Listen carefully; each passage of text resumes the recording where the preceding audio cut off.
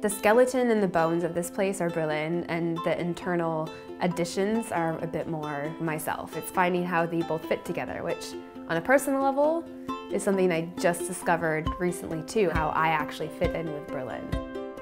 So to the right here we have the full custom-built kitchen. I'm completely in love with the concrete countertop. Here we have Ashley's bedroom, my roommate.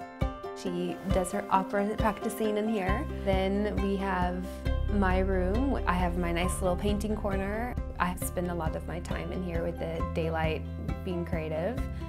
And then that opens up right into the living room. Kind of how my head is inside, I wanted that to be on the walls. I knew that I wanted the subway tile with the black grout from the beginning. You don't add a lot to bathrooms. They always speak for themselves and they should be very simple and clean. Every place is so temporary when you're an expat and you're traveling so much for work. So to really choose materials that are going to be in it for the long haul, it was a really huge indulgence.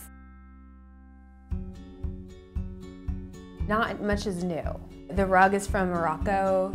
The couches are vintage and they were just reupholstered. A lot of my textiles are from my travels in Turkey. My favorite quilt on my bed is from Greece. The coffee table I carried 1.5 kilometers down the street. It has a stone top. I carried it by myself. Our style evolves as we go, and so for me I think it's making your place not so permanently one thing that it can't adapt to yourself. I've never enjoyed such slow mornings than I have in this apartment. Coffee and a couple hours of waking up and being creative and painting or reading and taking in the energy in here.